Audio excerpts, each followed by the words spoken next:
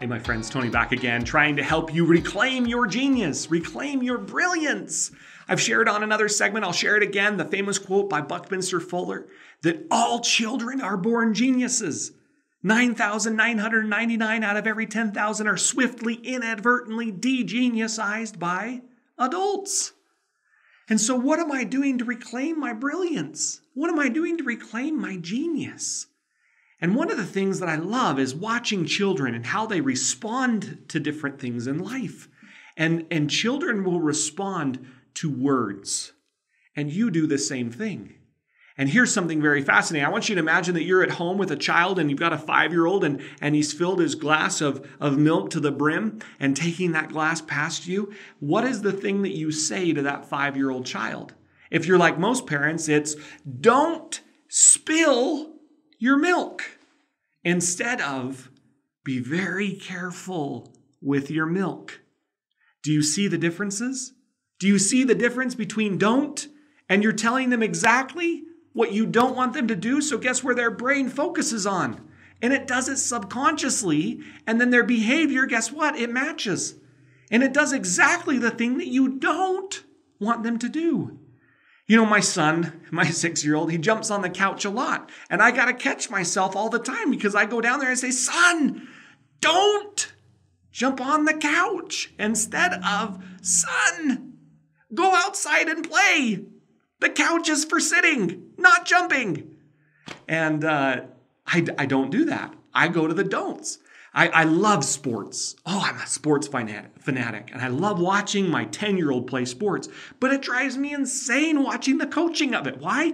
Because coaches are trained to tell players what they don't want them to do. Don't tackle that way.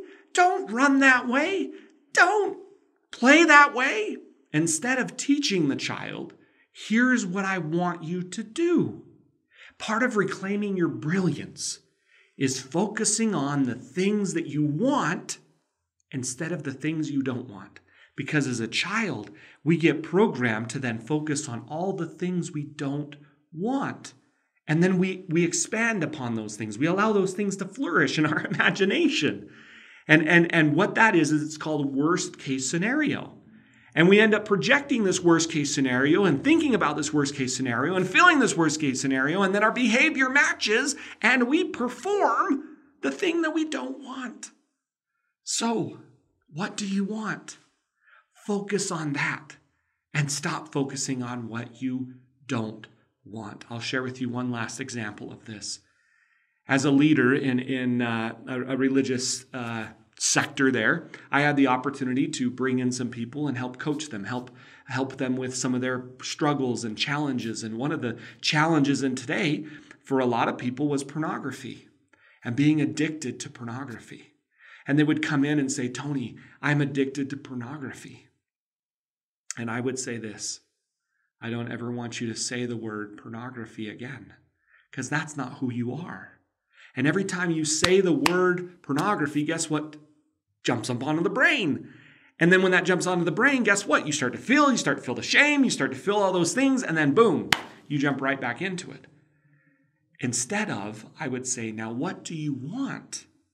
See, this is what you don't want. You keep focusing on that. What do you want? Well, I want to be a faithful spouse. I want to be clean, and I want to feel like I have my life back. Let's focus on that then, not on what you don't want. So I want you to think of something that maybe you're struggling with. And I want you to focus not on what you're struggling with, but what life would be like without the struggle in your life. Focus on what you do want and stop focusing on what you don't.